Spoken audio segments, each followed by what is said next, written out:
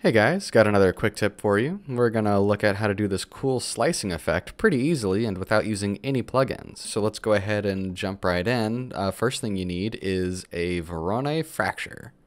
We're going to go ahead and drop the statue in there and drop in a random effector. We're going to get just a sort of a rough exploded view so we can see what we're doing. Let's go ahead and apply that into our effectors here.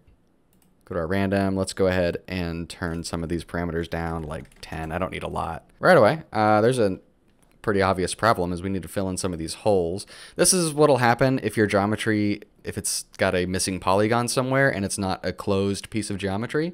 There's a very easy fix for that in our fracture. If we could just go to our object and we do optimize and close holes.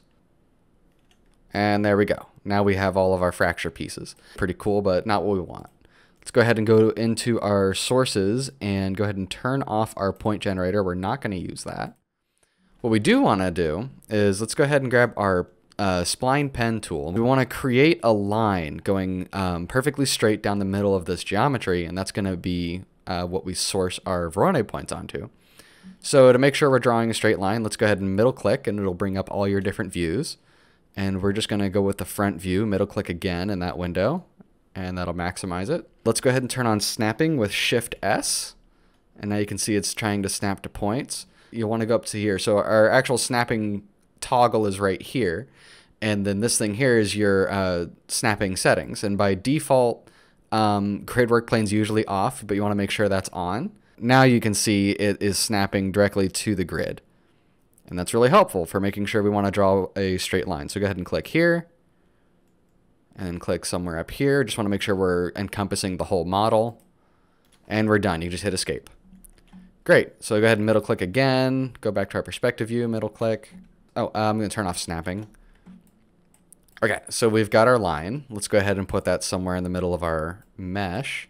So now we go to our Voronoi Fracture, and we're going to drop our spline right into our sources. And there you go. So all this is doing is using the spline, and you can actually see the little green points that it's dropping on.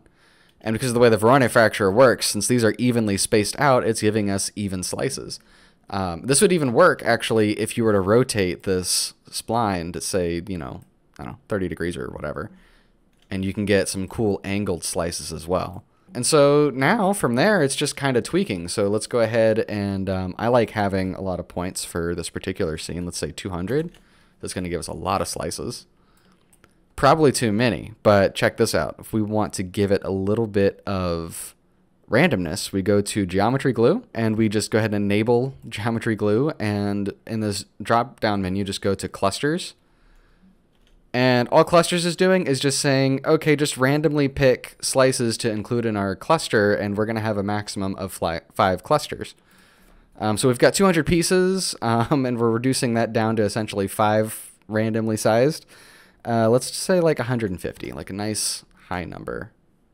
That might even be too high. Let's say 50. Cool. So now we got some randomness, which is really nice. So we have, you know, rows of smaller sections, and then we got these bigger sections. And of course you can mess with your cluster seed, and then you'll just get a different result until you find something you like. I'm cool with that. Now we just want to maybe tweak our random effector a little bit. Let's just go to our parameter.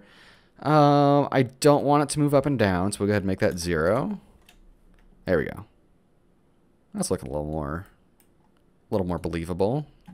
Okay, so we just go ahead and drop in our marble material. I'm just using this marble material from the Grayscale Gorilla collection. I highly recommend this if you just get one plugin or one set of tools.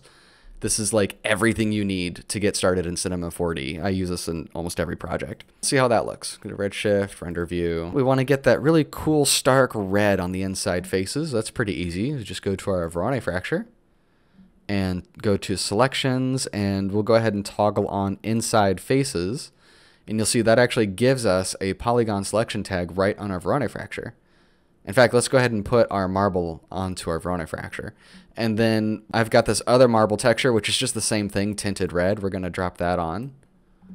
And then bring that selection onto there, the inside faces. Drag and drop. And there it is. To very cool effect.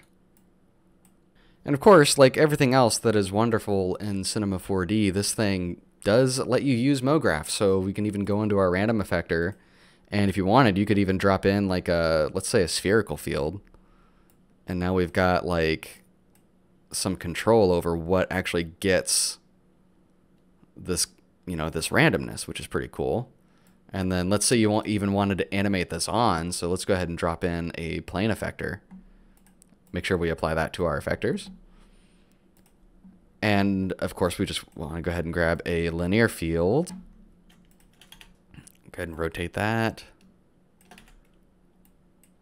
And pretty quick, you can see some of the fun stuff you can do with this. Maybe we go ahead and go to parameter, scale this. I always like to have things scale on, so -1 on the absolute. So now, whoa. There's obviously a lot of cool stuff you can do with this, so thanks for watching, and I hope this helps somebody out.